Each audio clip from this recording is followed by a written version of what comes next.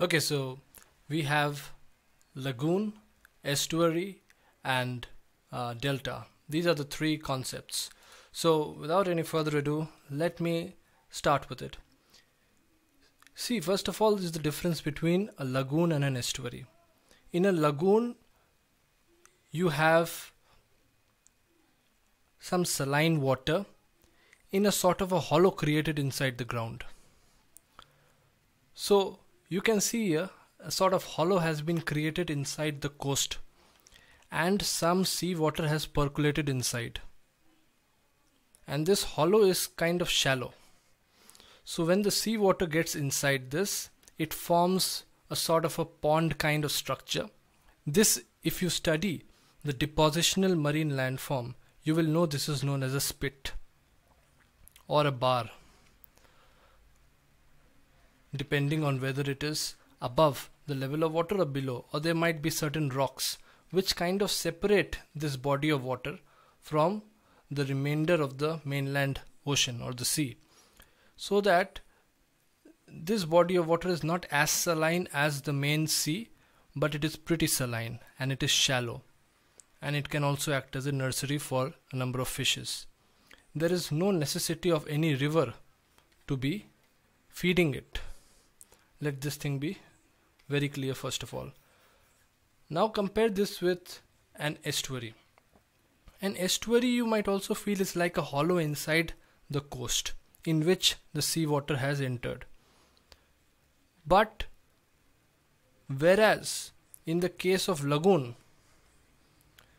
the depth of, in the case of lagoon, if the depth is x in the case of the normal ocean, in the case of lagoon the depth might be x upon 10. So water has kind of receded out rather than entering into it. But in the case of estuary, water actually enters into that hollow and kinds of floods it. So that flooding happens during the high tide. So if you go to Haldia in West Bengal, you will find that there is a river Champa, and during high tide water enters into it and floods the Champa estuary, which is a very beautiful sight to see.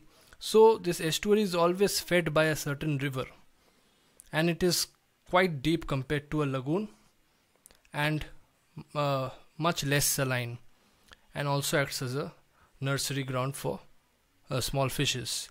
Compare this with delta. These lagoon and estuary were like,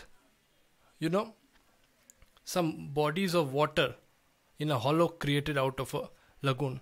But delta, that's a body of sediments, kind of a landform at the mouth of a river. Can we compare it with a lagoon? Not at all. But we can compare a delta with an estuary, because both are formed at mouths of rivers. As a matter of fact, if you consider the Indian subcontinent, then throughout the west coast we have estuaries being formed, except for the Kerala backwaters where lagoons are prominent. But lagoons are also there in Odisha and many other places in Andhra Pradesh. In the eastern coast of India, we have deltas, because the major rivers like Ganges, Brahmaputra, Mahanadi, Godavari, Krishna, Kaveri, all of these are big rivers carrying a lot of sediments and therefore forming deltas. The western flowing smaller rivers form estuaries. Both are formed at the mouth. So this is sort of comparable. Well, that's it for now. And yeah, thank you.